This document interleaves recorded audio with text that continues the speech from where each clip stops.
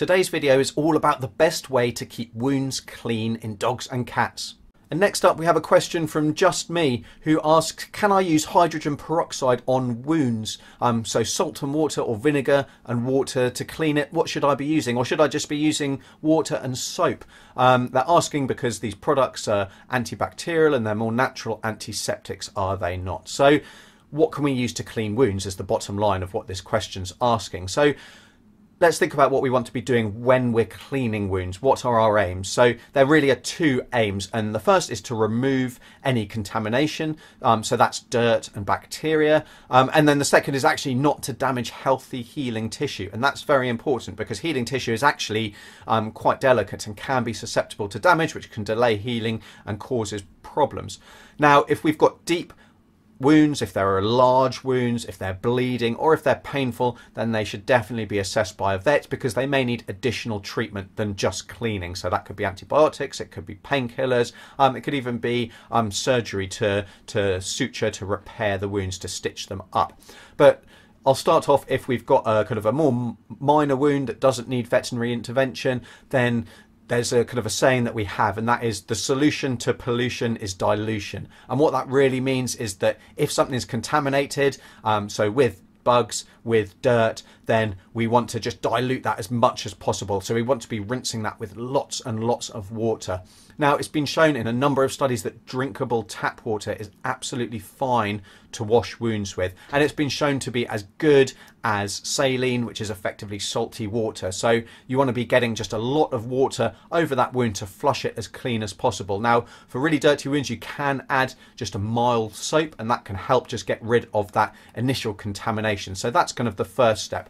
Now, if the wound is very dirty, or it's felt that there is a high risk of superficial infection, then that's when we want to be adding an antiseptic agent to help after that initial cleaning. So if we've got a wound that's actually just a little bit, was a little bit dirty, that's all been cleaned away in that first rinse, it's, it's pretty superficial, we actually don't need to do anything other than clean it with that water. But yeah, if it was really dirty, if there's felt to be a high risk of infection, then that's when we want to be adding these antiseptic agents. So really, the first part of the question was, can we use hydrogen peroxide? And I say no, we really want to be avoiding hydrogen peroxide to clean wounds, because while it does kill bacteria, it's also been shown to slow healing. And that's because hydrogen peroxide is actually quite damaging to healthy tissue, or it can be. If we're using it in a really kind of dilute concentration, then it may be okay, but there's no need to use it, and I think we've got better things that we can use, and those in my mind would be something called either chlorhexidine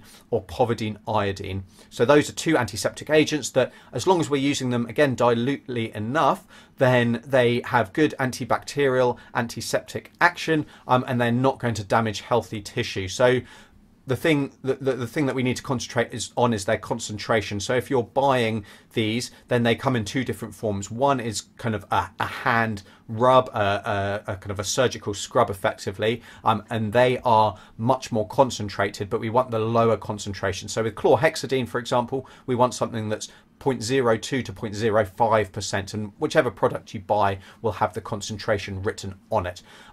We also, if we're using these, we shouldn't be using them for longer than a few days. If we're needing to use them for longer than a few days, because the discharge is still there, because they're still looking puffy and inflamed, then it's likely the infection is deeper and they will need additional treatment. So if you've got concerns after a couple of days that things don't seem to be healing really nicely, then again, definitely check in with your vet and see if the wound needs anything else. There are other things that we can use. So sulfur-sulfadiazine is something that we can add to wounds. Manuka honey is another thing that we can add to wounds, and that really, we're adding those to prevent infections from becoming an issue. So if we've got an open wound, we don't want it to become infected because of bugs that are kind of in the environment and are coming into contact with the wound after it's been created. So those are a couple of things that we can add that are antibacterial, antiseptic agents without being antibiotics. In my mind, for the majority of cases, we really want to be trying to avoid using antibiotic cream as a means of preventing treatment. And the big reason for that is that antibiotic misuse is causing a lot of resistance. And while smearing a little bit of antibiotic cream on a wound is unlikely to cause any big kind of superbug to develop, it's all parts and parcel of the global kind of misuse, if you like, of antibiotics. We're using them a lot more than we necessarily need to, and that's causing a whole load of problems, and ultimately we're getting superbugs and people are dying as a result of that. So, you know, if we've got other options to using antibiotics, we really should be making best use of them.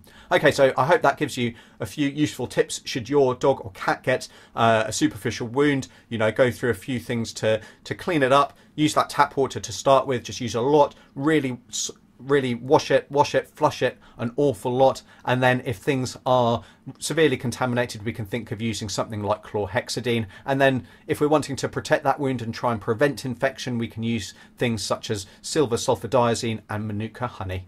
You've been watching the Dr. Alex Answers video podcast. Remember to subscribe and head over to dralexanswers.com for any links, downloads, and get your question answered.